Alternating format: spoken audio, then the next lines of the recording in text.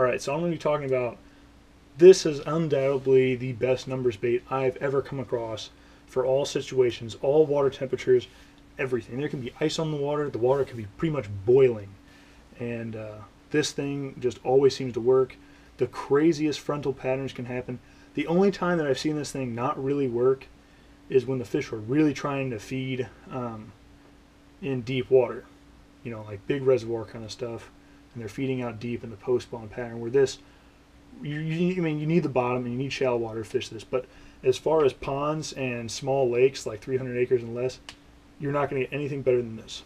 Now, you will not catch big fish on this. That's the only that's the only drawback with this lure is that you will not catch big fish on it. The biggest fish I've ever caught on this rig was probably about 4.5, and I've never heard of anybody catching up over 5.5 pounds on this rig.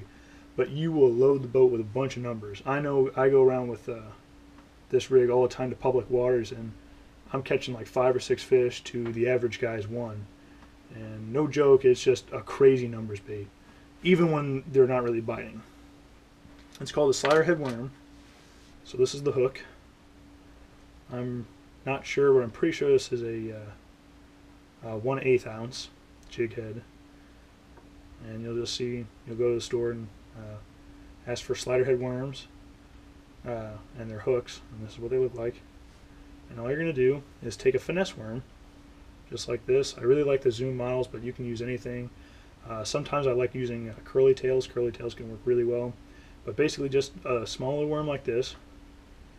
And you're going to Texas rig it, just like everything I use. You come down just like that. That's for the crook of the hook. Oh, kind of tore it a little bit, but that's okay.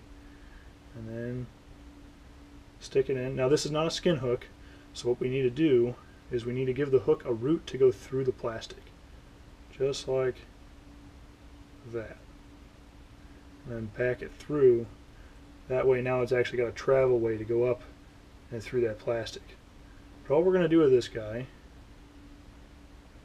this is a pure Texas rig, all we're going to do with this guy is bounce it up off the bottom.